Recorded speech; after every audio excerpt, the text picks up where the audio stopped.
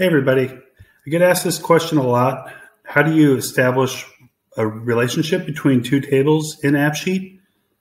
So we'll go over this and how you do it with using a ref column type in AppSheet. So here I have two tables. One's a job table, and this is essentially the parent table. And each one job that's created can have multiple locate point. And you want to have that column in there that has the ability to identify the parent column in the table itself. So that's an important part to have in your table. And then when you add those to AppSheet, you're always defining the reference column from the child table. So the one with many. So it's a one-to-many relationship. So in the many table, you're going to choose the column that has the reference to the parent table's ID column, essentially. So in this case, you would select reference as the column type, and let's open up these settings, and you would choose the parent table in the details here.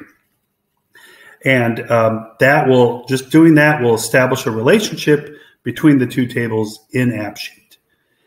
Now, if you wanted this relationship to be inherently intertwined, in that if you deleted the parent record to also delete the child records, or also if you create a new parent record, have the ability to add child records as part of that form, you would check this option as well when you're establishing that reference. So this just opens up additional automation and form intake functionality if this is enabled.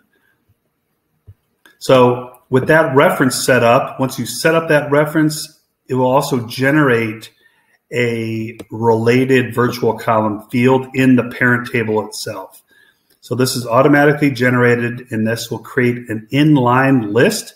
So when you're looking at a parent record, if you look at this app here on the right side of the screen, it basically gives you the ability to add inline records to the main parent record as well. So that's what's being done here, and that's how simple it is to set up relationships between the table. A more complicated subject might be a many-to-many relationship, where you don't necessarily have a parent, but you want to create some kind of relationship between the tables.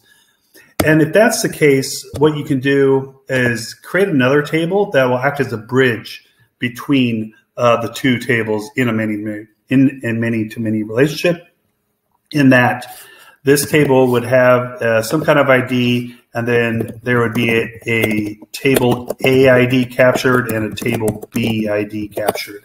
So each of these would be references to their respective tables. And this can be used then to have that relationship between those tables created and managed by AppSheet.